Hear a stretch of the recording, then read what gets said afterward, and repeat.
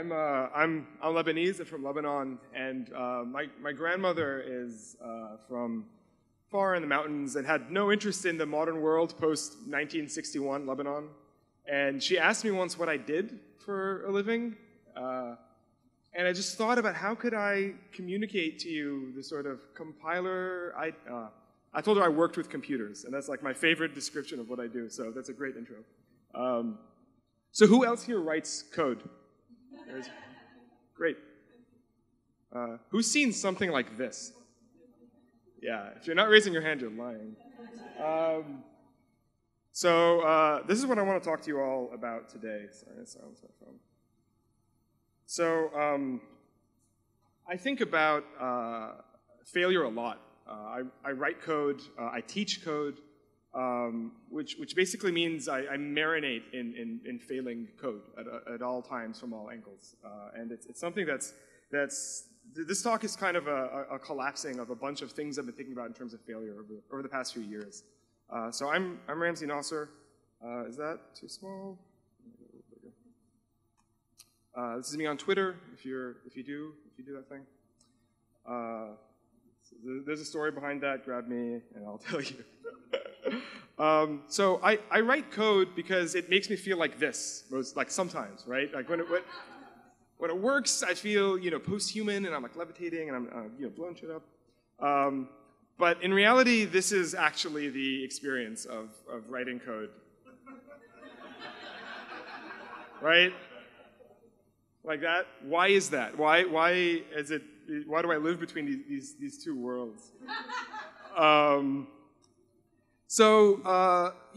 Failing feels bad, right? And it's not a thing that people talk about a lot. And it's, when you follow people's careers or Twitter accounts, you see a lot of all this great stuff that they're doing, but people tend to not share their failures publicly.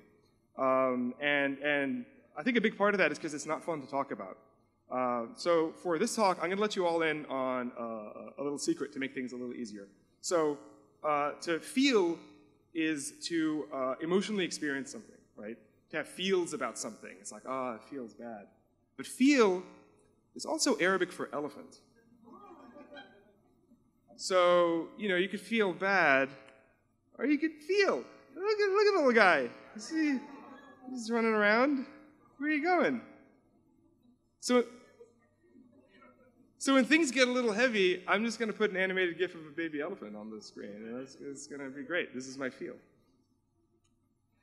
I want to start talking about what failure is and almost you rebrand failure because I think the spectrum that it's looked at is right and wrong. You're either doing something right or you're doing something wrong, right? But in reality, I think what's actually happening is you do something and you have some expectations and then something else happened, right? I expected this code to work, but it threw a bunch of exceptions. And when you look at it like that, given the set of all things that could possibly happen, some subset of those things are your goal, are your expectations. And the sort of right-wrong dichotomy would tell you that everything in gray is failure, right? You either did the thing that you wanted or you failed. But that's actually not true. Because there's a bunch of cool stuff out there, right? That you didn't actually know. And this is where programming and really any creative activity becomes powerful and interesting, where you can set off to do something and run into something that you didn't even know you wanted. In many cases, this is what it's looked like for me. I've had some idea, and I'd go out and different things would start happening, and I'd end up with something completely way off goal, but much better than what I set out to do, right? And this is what a healthy, I think, iterative creative process can lead you to. So the possibility of failure and the possibility of surprise are linked. You can't actually separate the two. And that's why failure is important, right? Because failure is a one manifestation of surprise, right? So I think about it as an undesirable result different from the intended one, right? You are deciding that this different result, this different thing that happened, is actually not what you want. Throwing a bunch of exceptions may be your goal, right? Maybe you're writing an art piece about the collapse of the Java virtual machine. I don't know, right? And then you nailed it. You're throwing a bunch of null pointer exceptions. And I love Bob Ross, and I love this, and I think about sort of Bob Ross's perspective on like programming and what that would have been, and this perspective on mistakes or failures is one that I like quite a bit. And we'll come back to Mr. Ross in a moment. Failure is also always useful, right? It's always information. It's never a waste of time. It's always, it tells you that something didn't work, right? There's value in that. Like, I know that this approach leads to this condition, which is undesirable. So you're always actually learning things while you're failing. But failure feels bad, right? Failure is awful. And I think that's not to do anything with the act of failing itself, but I think it's more to do with external factors associated with failure. So in programming, on computers, this is what errors look like, right? This is an Internet Explorer trying to be a browser. If you use IE, I don't mean to sort of make you feel bad. It throws errors a lot. This is Unity. This is the way Unity reports its error messages. This is even processing, which goes out of its way to be, it's much better now, but it goes out of its way to present errors in a parsable and palatable way. So all of these, you have this theme of red, right? You have, red on black text. Are you kidding me? And you have, this is actually just, to be completely fair, one of my frameworks. This is what one of the errors look like. It's just text, so the colors aren't awful, but you can clearly see what's going on here, right? This is you got, lazy seek, sval at, okay, great. I'm just gonna go to file name unknown line 0, which is where all the bugs are, apparently.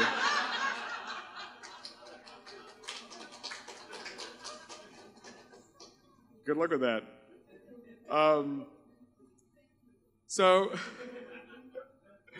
And can we meditate on these pixels for a moment? Like, this is, some human chose this, right? They drew this, and they decided that this is how we're going to visually brand whenever you make a mistake.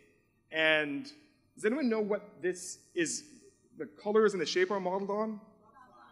Stop sign. Stop programming. Right? Stop. No, you're doing the wrong thing. Go the other way. Go back to whatever it was you were doing before. It's terrible, right? This is, there's nothing semantic about this icon, right? This is sort of, the virtual machine does not depend on this branding to run. This is a choice, a design choice that continues to be made. So our errors, programming errors are, we get messages that are meaningless, that are very difficult to derive actionable meaning from, and negative imagery.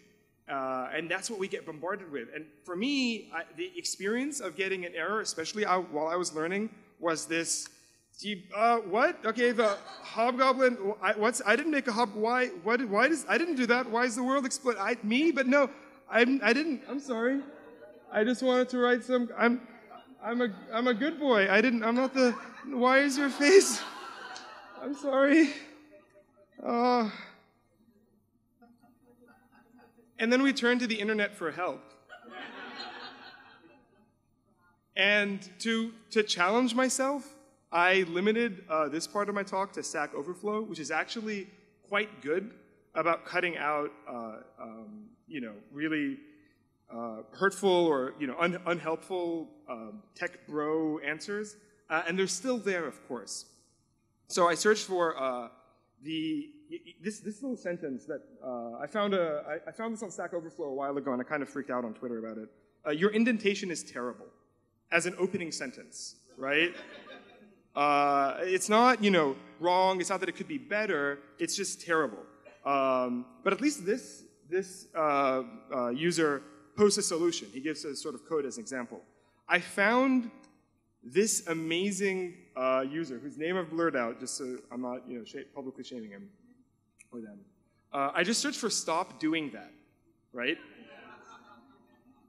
And look at the pattern of response here.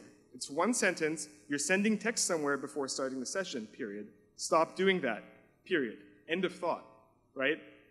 What else should I do, right? Why is this wrong? What's going on? The amazing thing about this user is this is just what they do. Yes. Most of his answers are either the only answers or the chosen answers. And this is, if you talk to this person, they probably don't think of themselves as a hurtful, toxic part of programming culture. But this is the stuff that chips away at people and makes them never want to write code ever again, right? And when you're answering questions on a forum like Stack Overflow, you are a teacher. And if I was in class, or if I saw a teacher in class talking like this to students, that's an awful teacher. You're just doing a bad job of teaching. And I've had people say like, oh, people don't really have time. They're like, they're being terse. They're in a rush. Then don't post. Like, no one is forcing you to post on Stack Overflow. It's fine. No answer is better than answers like this, I think, because answers that are either overtly aggressive, which if you go on IRC you'll find, or sort of subtly microaggressive like this, they contribute to people feeling awful about programming, and they make it very, very hard to fail. So this is sort of cut from the tweet that I wrote that may have been more in all caps than I put here. Right, it makes people feel worse than they need to. So here's an elephant playing with a ribbon. Who gave him a ribbon? He's great. He's happy. So we all feel, right, a little better. This is an example of a phenomenal error message. This is the programming language Elm, which goes out of its way to present itself and be palatable to new users, right? They think about new users so much. The documentation is great, and their error messages are wonderful. So this is an error that I non-artificially ran into while learning Elm. Elm is a statically typed language. Most of my life I've been doing dynamically typed stuff, so the statically typed stuff is unfamiliar to me, and I was like making mistakes. But this error message has, most programming languages would sort of leave it at this one line. Type alias point must declare its use of type variable number. So that's not an incorrect error message, but it doesn't tell me a whole lot as a programmer. And then they show you where the error was, what you should change it to, and then this last paragraph is the home run. Here's why. Imagine one point where, and so on and so forth. The rationale of the error is in the message itself. I've never seen a language do this, right? Yes, please applaud Elm. This is great.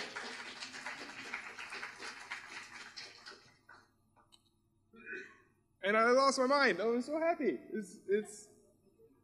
It's great because when you're learning, this is exactly what you need, right? It's not just that what you did was wrong. I think that it shouldn't be that at all. But why the machine is sort of unable to continue, right? The rationale is how you grow. And I've been doing compiler stuff for a while, working on the closure compiler. And because of that, my understanding of errors has changed completely. This is actually what's happening when a programming system encounters an error. It just doesn't know how to continue, right? The information is either ambiguous or contradictory, and it needs clarification or more information from the programmer. That's all an error is, right? It's a condition where continuing execution makes no sense, where a computer can't do that, compared to this human did something wrong, right? And needs to be punished for it. So that's what failure is, and that's why I think it feels bad. And the question of, can we ever really avoid failing? The answer is no, right? I don't think that is or will ever be possible. And the reason for that is there is a finite amount of things that we can fit in our brains at any point in time. I mean, all humans, without exception, right? Whatever that amount is, it's some finite amount. And it's immediately dwarfed by any non-trivial program. The total number of states that a program can be in just so quickly and vastly exceeds what a human can think about that we only ever really interact with computation at a very long distance. And because of that, certainty and predictability become very, very difficult. So this is a shtick that comes out at a lot of programming conferences, which is the total number of states that this function could ever be in. So this is a function that is written in C that takes two integers, sums them, and returns the sum, right? This is a very simple function that you almost wouldn't think about as a source of complexity, but an integer is 32 bits, so it could be one of 4 billion values. If you're summing two integers, the total number of states that function can be in is their multiplication, which is that, 19-digit number.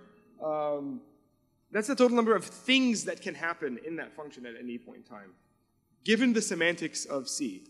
When you factor in what is the compiler doing, what is the operating system doing, what time of day is it, how warm is the computer, the number of factors that go into the execution of software are just unknowable. You actually can't keep that in your head. So the fact that we're doing creative work, but also dealing with a medium that necessarily is this explosively complex system means that we're gonna fail. We're just gonna get things wrong. And this is why I think formally programming is and will always be difficult. It's a problem of managing complexity and irreducible complexity.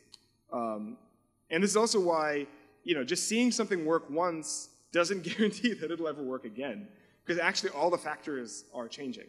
And there are operating systems like NixOS that try and solve this problem, but it's hard to, it's almost impossible to eliminate. So when you're doing something new, there's a chance of failure, right? Because you don't really know what you're doing. This is the first time you're doing it.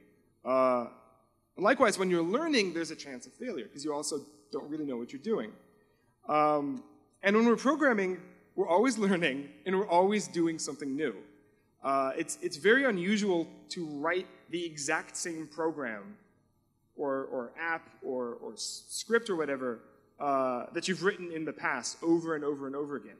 It's almost always something new, some combination of new things. And that newness, the fact that you never really know what you're doing, is why just programming is prone to failure. And the reason I bring this all up is there may or may not be audio here. You probably can't hear that, I'm guessing. No. So this is I'll just play it on mute and narrate. So this is a scene from the movie Amadeus, which is about a very fictionalized account of the life of Mozart. And this is his rival, Salieri, who's been presented with original manuscripts written by Mozart because his wife is trying to get him this job at the emperor's court. And he's looking at these manuscripts, and he's hearing the music, because he's a composer, he's hearing the music in his head, and it's music like he's never heard before. But he's also noticing that the notation has no corrections. That it's this first pass, absolutely perfect, voice of God, no error thing. And the way he describes it, what? It was beyond belief. These were first and only drafts of music. But they showed no correct. I'll move on from this. But so yeah, it's just this is perfect music, and the way he describes it is it's as if he was just writing down music that was finished in his head, and it's as if he was just taking dictation. And I watched this when I was really, really young, and this sort of stayed with me. And I was kind of waiting for this moment when, as a programmer, I would be able to just write perfect code, right? And when I went to school for programming, my teachers would show up to class with perfect code, right? And they'd hit run, and it would run, and then I'd go home, and it would break. And I didn't understand that, right? And I thought that there was some sort of light at the end of the tunnel when I'd actually be a good programmer, and I could just sort of write things, and they'd all be great. But that's fiction, right? That point doesn't exist, and it can't exist. And that's a big part of what this talk is about. Is I think a lot of people feel like awful programmers because their shit is always breaking, and that's just what programming is, right? There's no you're at the top level of the Pokemon evolution chain. There's no next phase. I'm sorry. And Alan Kay admits this. This is a quote by Alan Kay, who's a titan of thought of computer science, and he equates failure with trying, with pushing yourself. He's not at all interested in eliminating it or reaching some immaculate point where he just is never making mistakes ever again. Now back to Bob Ross. So Bob Ross fascinates me because his approach to teaching is so just positive and warm and welcoming and supportive. But he also produced a painting in 30 minutes on a weekly basis on television, right? So I do a lot of live coding, and the systems that I built are live coded, and to me this was kind of a goal. Like, I'm not able to do this, but I would love to be able to come up and live code a video game in front of people in 30 minutes from scratch, just to show that whole process, right? That technology, I haven't built that, and I don't have that skill. I can't do it. And I was talking to someone about Bob Ross and how Bob Ross could do that, and they pointed out that, yeah, but he, kind of painted the same thing over and over again. Didn't you, Bob? And that's not to knock him. Not there yet. But there's a spectrum, I think, between predictability, which is doing something that you've done before that you know will work, and exploration and experimentation. And they're not mutually exclusive, right? It's a spectrum. And you just need to be mindful about where you are on that spectrum. How much of what you're doing do you want to be, very similar to something you've done before, something you feel good that it'll actually work, and how much are you just trying something completely new?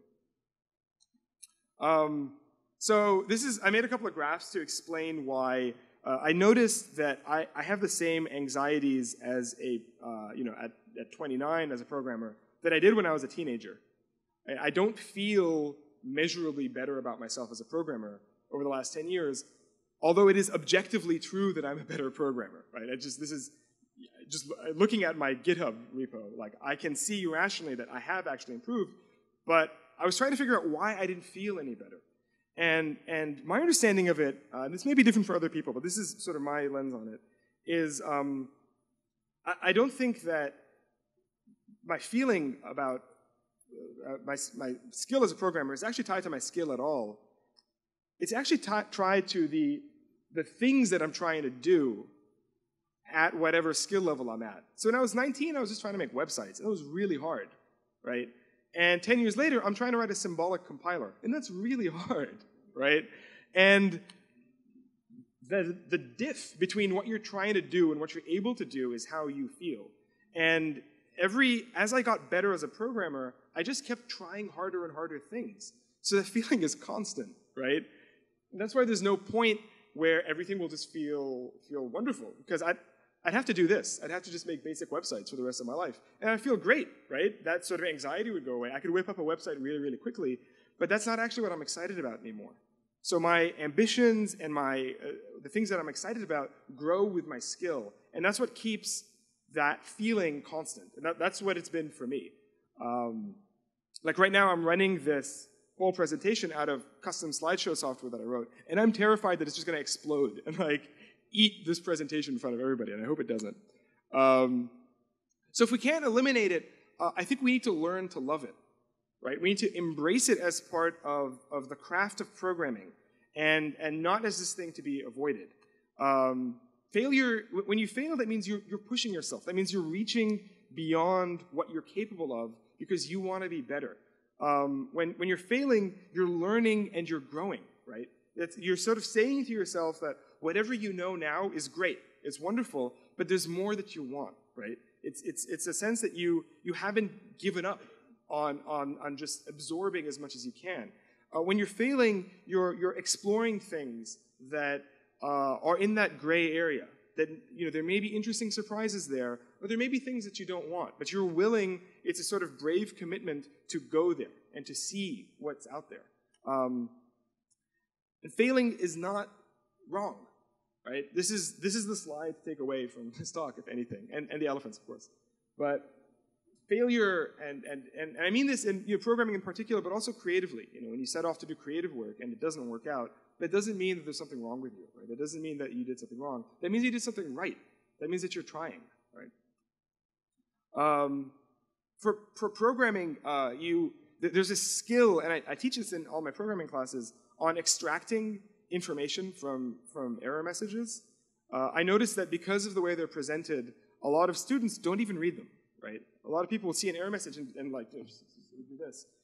Even when in better systems than mine, that report the actual line number where the error was, there's enough actionable information there, people won't look at it. So there's a skill involved in looking past all the sort of, the maelstrom of text and finding stuff you can act on. Right, sometimes even descriptions are helpful, less often than we would like. There's a trick of programming backwards. I don't know if anyone has seen this or done this. You could just write a game loop function, and there's a get input function, update player, update enemies, update environment, and draw a frame. None of these functions exist. I run game loop, and it says get input is not defined. It's like, well, I should probably write that function. And then you write that function full of a bunch of made-up functions, and it throws a bunch of errors, and you just sort of recursively write your entire thing backwards until there are no errors. This is a really interesting approach to prototyping that a couple of my friends take. And it uses errors as a channel of information, right? The computer then guides you towards the next thing that you need to do at all times. And like I mentioned before, just being mindful of the tension between exploration and predictability. So if you're writing code for a living on a deadline and you depend on that salary, you should probably not get fired, right? Not a crazy idea. But when I do freelance work, I turn into a very conservative engineer, right? I use logic and semantics that I've seen work before. I lean on things that are predictable and knowable. I don't get that crazy. When I'm doing my own stuff, I write my own programming languages and virtual machines, right? That are almost guaranteed to fail. But it's not about exclusion. It's just about being mindful of what you're choosing to do, where on that spectrum you fall. So in this spirit of openness, I want to actually share with you one of my biggest, most recent failures. I was, invited to show work at this wonderful game show called No Quarter, and I built a game for it. And I leaned very heavily on experimental tech, experimental game design. I was trying a bunch of stuff, and it didn't come together in the end, right? The controllers kind of broke, the game didn't really work, and even if they had worked, the game wasn't super interesting. And I learned a lot. I learned so much about the tech that I was building, about the designs that I was trying out, and I have all kinds of directions to explore now. But that was a venue that I would have liked that to not fail as publicly as it did. And I wasn't being mindful about the predictability exploration spectrum, right? I leaned too heavily in one and not the other. And looking back, that's something that I wish I hadn't done. So I'm going to show you an elephant fighting some birds now, because that sucks.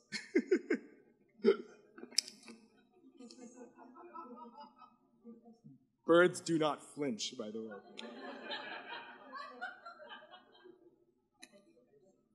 Take it somewhere else, elephant.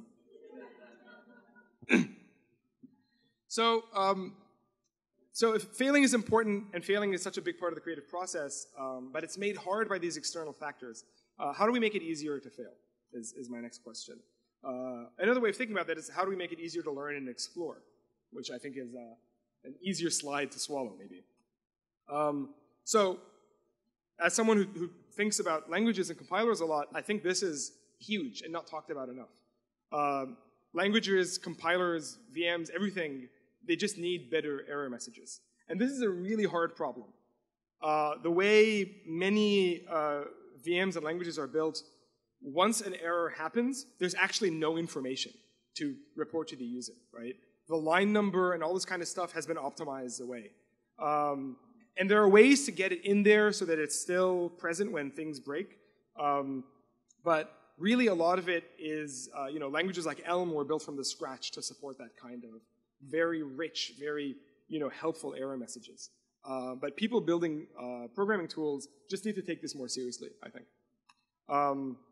We need spaces where we can fail, right? We need spaces like Bang Bang Conf, right? Where it's okay to just, talk about broken things and share that experience. And we need less of this kind of programming, I think, and more communities where failure and experimentation is supported and celebrated, right? And the processing foundation and the community around processing and open frameworks and Arduino are wonderful examples of that. And that's why beginners flock to them. It's not because of the technology, it's because the communities are warm and welcoming and supportive. And if you teach code, I strongly encourage you to fail in front of your students so that they're not waiting for that Amadeus moment where they, like you, could just show up with immaculate code. And I mean this for any definition of teacher and student. If you're a popular programmer on Twitter with a bunch of followers, maybe don't only tweet about your greatest accomplishments. Maybe share with the people who look up to you the fact that it's okay to stumble, that it's actually, you're gonna stumble. That's just what writing code is. As a rule, I prepare very little code in front of for class. I mostly just confirm that what I'm doing is not impossible, and then I write the code in front of everyone, and I mess up because I don't have the processing API memorized. No one does. I don't have, I write in a lot of languages. I forget the particular syntax rules of this language versus that one. And I stumble, and I get errors, and I deal with them, and I move on. And demonstrating that, I think, is a very important part of communicating to people what writing code is actually like. I have to acknowledge that in larger programming culture, being able to fail visibly and publicly is a privilege, and it's a privilege that I experience as a man, right?